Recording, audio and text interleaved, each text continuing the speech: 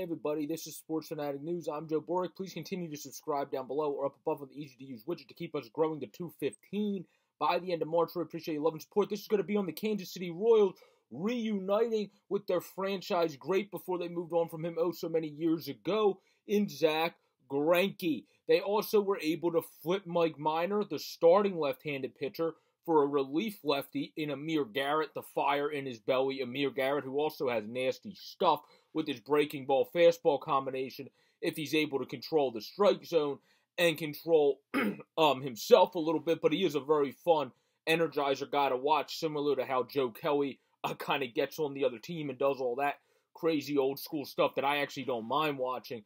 He's fun to watch in that aspect. When it comes to, obviously, Zack Grienke, this is a really cool feel-good story because if it is kind of the end of the run for Grienke and this is one of his last seasons or the last season, it's cool for him to go to the Kansas City Royals again, get to be back where he obviously enjoyed his time there. He just wanted to, it was just years ago, time to move on from where the Royals were at to where he wanted to be, and that's what it was. But now he gets to go back there. The fans get to cheer on Zack Grienke again for 1 year, $13 million, and I think he'll definitely pitch well enough to earn that contract. I see Zack Grienke, especially with less pressure, pitching for a team like Kansas City, honestly getting a pretty good season, somewhere in the low threes, 3.5 ERA at the very worst. And is a good control artist and still is a great guy to have for the young prospect that continue to come up, plus the Kellers that are already there in the rotation already. So I think this team is very smart and very wise.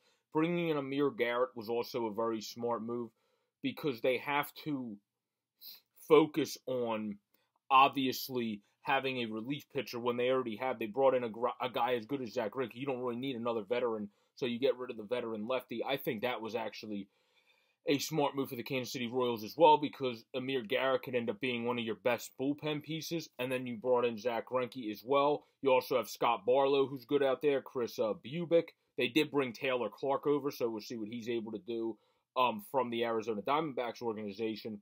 And then, as I mentioned, Brad Keller, I really like Daniel Lynch. Kohler's also good. Brady Singer, obviously, if he can stay healthy.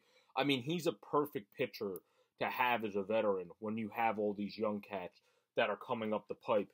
And I think the rumors about Zack Grienke sometimes not being the best in terms of that stuff, I think that's BS.